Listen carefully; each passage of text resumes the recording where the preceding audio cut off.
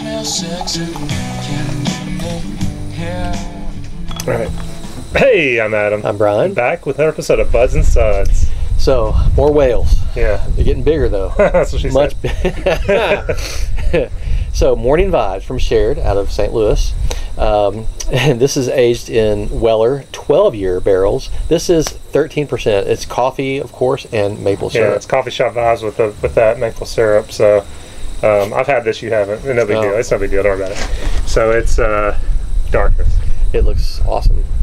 Darkness. I mean, that tan has beautiful, holding the glass, 13%. Let's get to that. I mean, it was maple when you open the bottle. Yeah, it's sticky already on. It's sticky, syrupy maple. This is like Vermont. I mean, this is with a little coffee behind it there. Coffee. But that maple. Oh, thank you, CJ, for hitting this. This one's courtesy of CJ, of course. CJ, it continues. Thank you. Cheers. Right, cheers. Cheers, guys. Cheers. Oh yeah. We're already getting tins from the peanut gallery. What I love about it, my first shared stout was just a coconut vibes, like a non-barrel aged on cask at site, and I was just blown away by everything about the beer. And this continues that for me because it's so thick, it's chewy. I mean, you're not drinking, you're eating this beer. The temperature's perfect, the carbonation, everything about the mouthfeel and all that is just spot on. And then you get the coffee and the maple, and it's just sweet. The adjuncts are there, they're robust. I mean, it's just really, really well done. I think so too.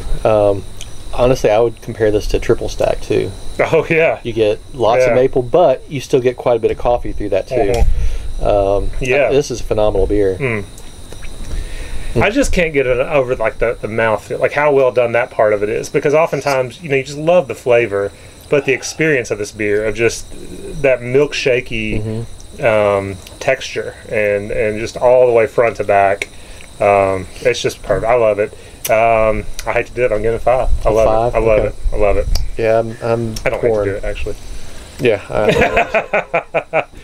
I can't imagine what more I would want. So again, barrel aged, you get the heat. You get, I mean, some caramel. I don't know, and I don't know how much of that's from syrup, but there is this subtle barrel character. But it all just blends so well for me.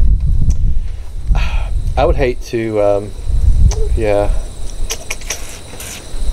I think it's great the way it is. I think I would agree. It's a 5 for what it is. It's exactly what it's supposed to be. Yeah. I mean, I don't see how you can do it better. No. So I think it's a 5. There's nothing more I can ask for this beer. Coffee spot on, maple spot on. More, maybe 27 bottles. Yeah. More. IV.